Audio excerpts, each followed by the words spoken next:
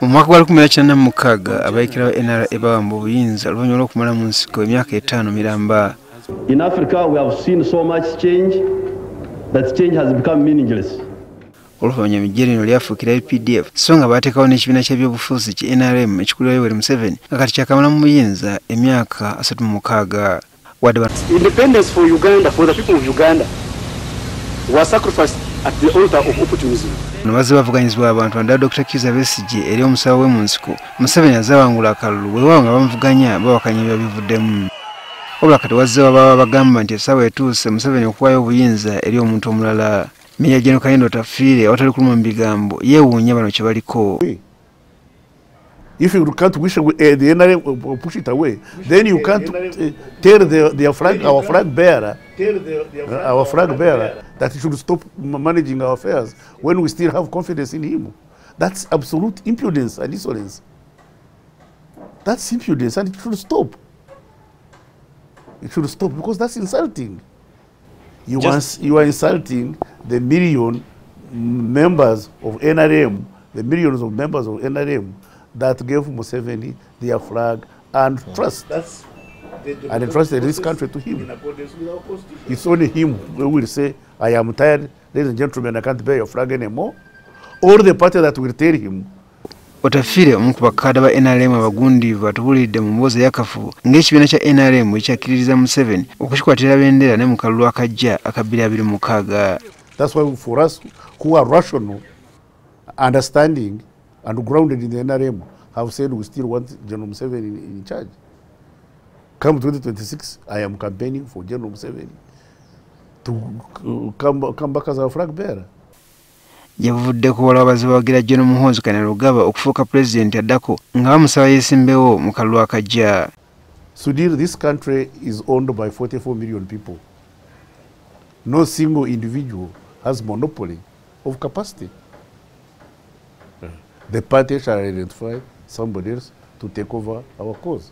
Tuuzza Otafiire wa President Museveni azaateekateeka mutabani we okumudira mu bigere. Nobody has groomed General Muhoozi. It's not our duty. Or what advice would you give to these people? It's not our responsibility to groom individuals. The party identifies what a cadres. The party, not individuals. The party identifies what a cadres. Like we identified General Museveni as the worst candidate to lead us up to now.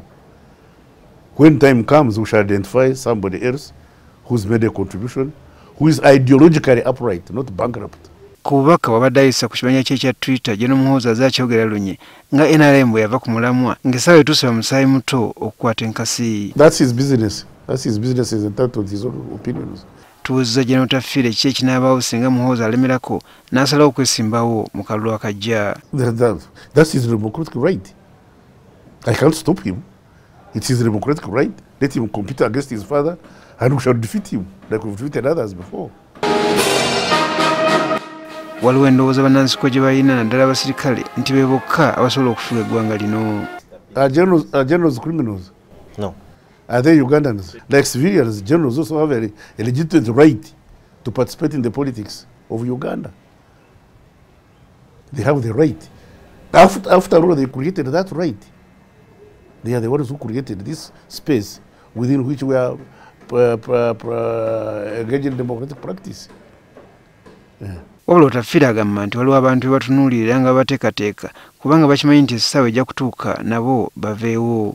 When time comes, the party will identify people. Some of them we've not even heard about. There are quite a lot of cadres doing good work within the NRM. Now, some are our age, others are slightly below us, others are even lower. We are looking at them and mentoring them, and when time comes, the party will decide who of these will take over from General Museveni. Waliwo ebize byogerwa nti Otafiire si musanyufu n'enkola y'emirimu mu palamenti eno e11.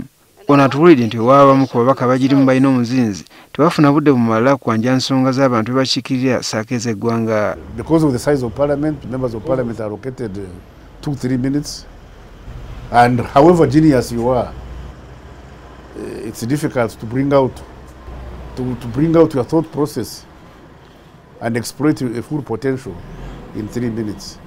That's what I was trying to say, although some people misunderstood me. Agamba nti ebigenda mu maaso mu Parliament eno yasigala kubirabira ku TV mu kifo ky'okugendayo ate namukene obudde. Ebigambo bya Gen Otafiire ku nkola y'emirimu mu Parliament yebivuddeko byajja mu mbeera omumyuka wa Speaker Thomas Tayebwa ng'alaba ng'ono atawa kitiibwa nkola za Parliament. Well, he's entitled to his opinion. Right or wrong, he's entitled to his opinion. If we had wanted to read everywhere, how would he have come to be what he is? Because we would have stopped him from coming. We had the capacity, we had the ability, but this is a democratic country. We allowed everybody to participate, and that's how he became what he became. That's how he's deputy speaker. Because we could have installed the general as speaker, and the deputy general as speaker, and appointed the army as members of parliament. but then what kind of country would we have? Tubuuza Otafiire obanga obungi bw'ababaka ba Parliament tebakivunaanyizibwako nga bo abali mu gavumenti abasazeewo okutulakutula mu ggwanga obufiififi ekiviirako okubeera n'ababaka abangi eggwanga bye lisasanyizaako omusimbi omungi. Parliament erina ababaka abasukka mu 5. President Museveni naye azaananyizibwa ku nsonga zino. I wouldn't blame the president. He was hostage. People come demanding, now what do you do? People, it's a mistake, but it's a mistaken view. And they come demanding, and he's held hostage. So it's only now that we're beginning to tell people that, you know, what you thought was popular has proved to be expensive. I will just talk about only 2 things in Uganda. Only.